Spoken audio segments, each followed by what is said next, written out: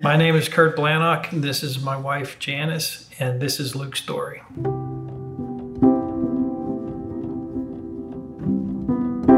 From the time he was just a young boy, he just was thrilled about sports. He just loved baseball and basketball. You know, elementary school and into high school, where he was a healthy 16-year-old boy. It all started in basketball season. He came home from practice. He had an ice pack on his back, and I said, "What's going on with that?" He said, "Oh, just back's a little sore." I said, "Okay." So the next day, again, went to basketball practice, and that evening, it happened again. And we said, well, let's take him in the emergency room. So we went to Canonsburg emergency room, and they said, well, he needs to have an MRI. It seemed to drag on, and by then it was 5 or 6 in the morning. About 10 doctors and nurses came into our room, and they said, we never in a million years expected to see this, but there is a mass on your son's spine. And they said he needs to have surgery immediately.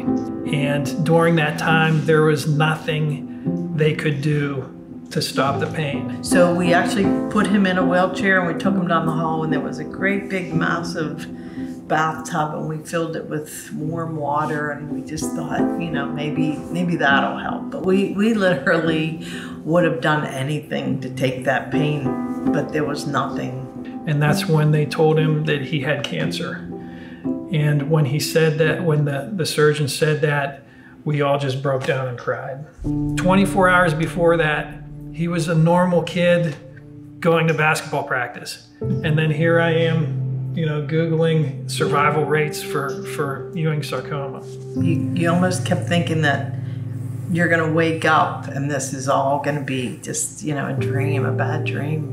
One thing he was concerned about was sports. So he asked the oncologist, am I still gonna be able to play sports? And they said, there's a chance you may never play competitive sports again. The way that Luke reacted was, okay, we'll see about that. If Luke made up his mind that he wanted to do something, there was no stopping him. So even while he was still hooked up to the post-chemo hydration, he'd be on the exercise bike, pedaling miles and miles and miles. He'd drive into Children's Hospital, he'd get the radiation, and then he'd drive to Cannon Mac, go to school in the afternoon, and then he'd have basketball practice in the evening. And the very first game back was a big deal. And the media was there, and his teammates were all around him. After the game, a reporter asked him, you know, how did it feel? How did it feel to get back on the court? And he said, it felt like I didn't have cancer. So we learned right before baseball season that the cancer was back in his femur. So when he thought he could help the team win, he dressed up. And there was one game in particular against Mount Lebanon, and he came over to me and he took off his hat and he said, look. And he went like that, and he was pulling out chunks of his hair during the game.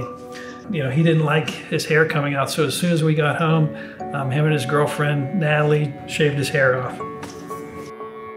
This next scan after that were just our absolutely worst nightmare. It showed that the cancer spread to multiple parts of his spine, multiple parts of his pelvis, his arm, his leg, his lungs.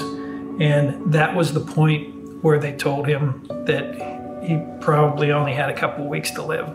At that point, the community came together. Complete strangers just went out of their way to do things to help us get through what we were going through.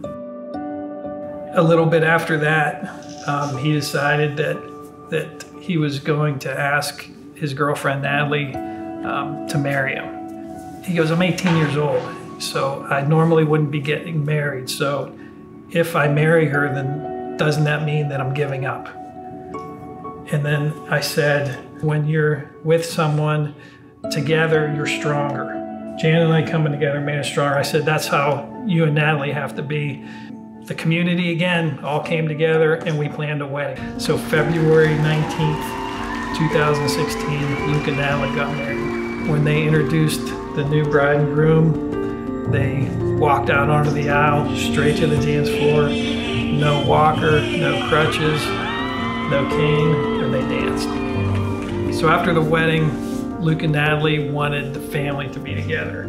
So we all went to Anna Maria Island, the spring training home of the Pittsburgh Pirates. In a press conference, Clint Hurdle was asked about Luke being there, and he said, "I don't know, we'll have to give him a mulligan on that one. I don't know if I'd bring my family to the honeymoon." And Luke, upon hearing this, said, "Clint, it's not a honeymoon. He threw me under the bus. It's a vacation. Clint threw me under the bus." As parents, we're the ones who are supposed to calm him down. We're the ones who's supposed to comfort him. But time and time again, it was him that comforted us, and all the way up to the day he died, August 7th, 2016. But throughout the whole thing, it was always the community bringing meals to us, singing Christmas carols, 25 people showing up at our house to do all of the summer jobs that I wasn't able to do. And I think with the Sarcoma Walk, you kind of feel that same thing. We're all there together as a community with the common goal. As Luke passed away, he was writing in a journal to Natalie and to Kurt and I. And one of the things, the very special things that we hold very dear in our heart is a quote that he left in his handwriting, which Natalie now has tattooed across her arm, that says, "What you have once loved, you never lose."